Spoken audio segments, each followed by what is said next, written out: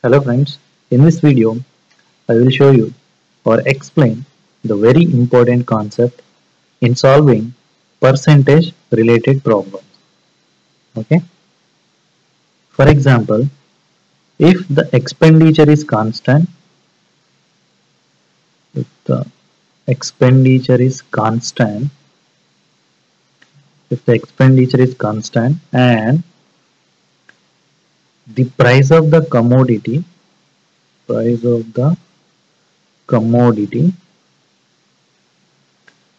increased by R percentage, then what percentage of consumption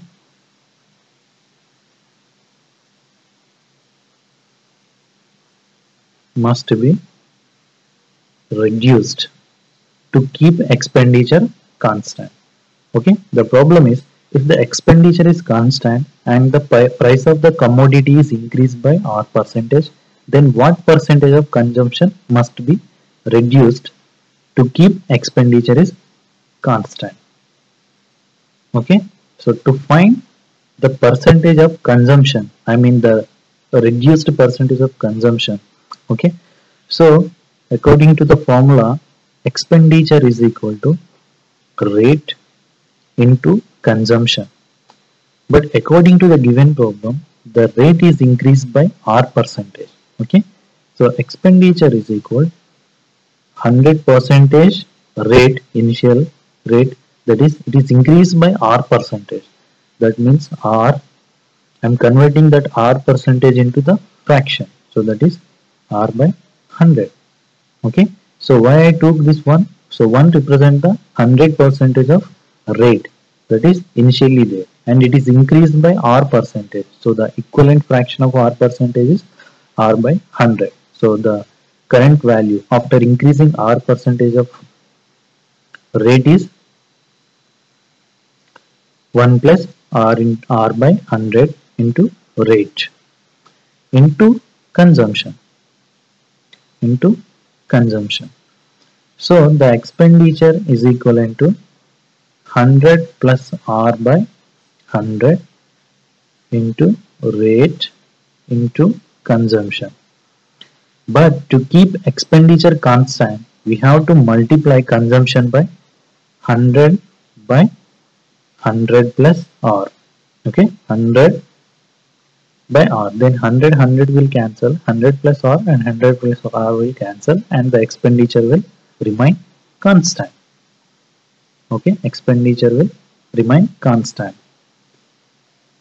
So initially the value of consumption is 1 here, but now the consumption is reduced to 100 by 100 plus R.